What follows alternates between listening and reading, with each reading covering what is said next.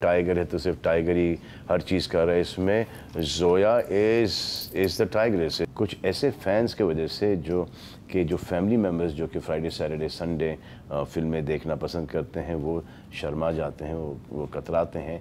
दूध मेरे पोस्टर्स पे ना डालें क्योंकि वैसे ही मुझे दूध इतना पसंद नहीं है। सो खुशी की बात यह है कि टाइगर सबको पसंद आई है और काफ़ी लोगों ने देखी है और अभी तक के थिएटर्स में है और अभी तक लोग जा रहे हैं पिक्चर देखने के लिए। और आज मेरे फादर का जन्मदिन है, सो इससे खुशी की बात, ज़्यादा खुशी की बात नहीं हो सकती सिवाय एक के अली से जो मेरी नीस है वो इस फिल्म इंडस्ट्री में आज उन्होंने कदम रखा है और उनकी फिल्म भी बहुत अप्रिशिएट हुई है। तो ये दिवाली, खुशी इस दिवाली में दिवाला नहीं निकला, वाकई की दिवाली है।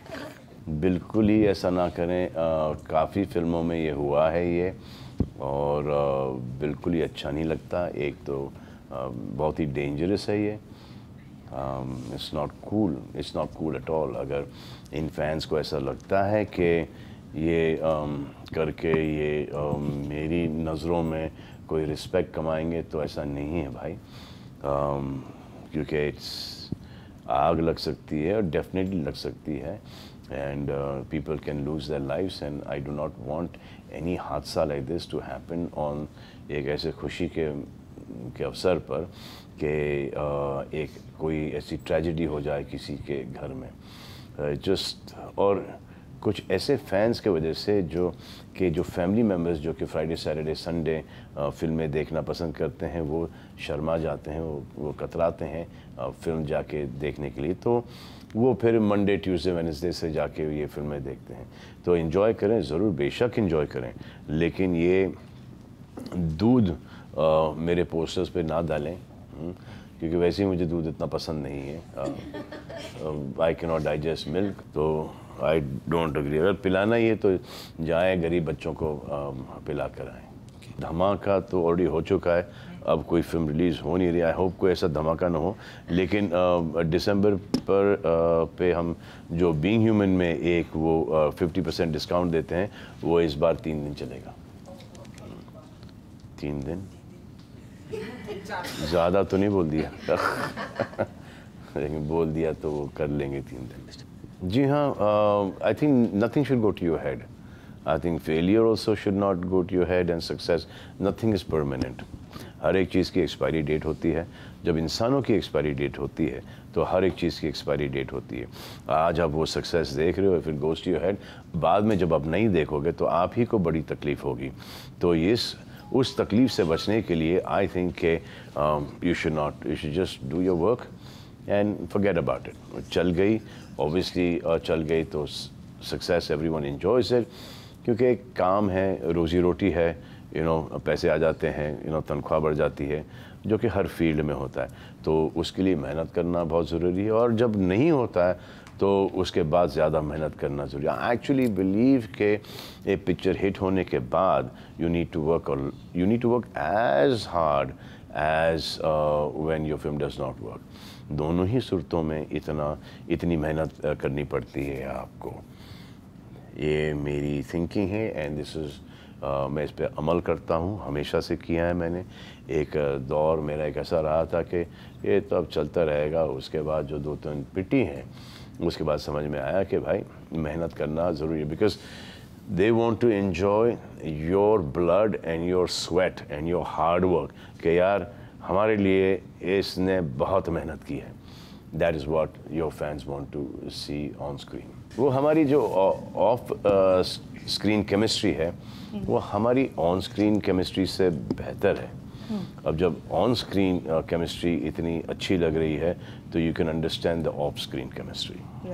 देखो ये जो 400 करोड़ और ऑन गोइंग जो एक करोड़ जो और आएंगे, ये सब कृपा है जो जाके थिएटर में हमारी पिक्चरें देखते हैं, जो फैंस हैं, जो मूवी लवर्स हैं, ये उनकी वजह से है।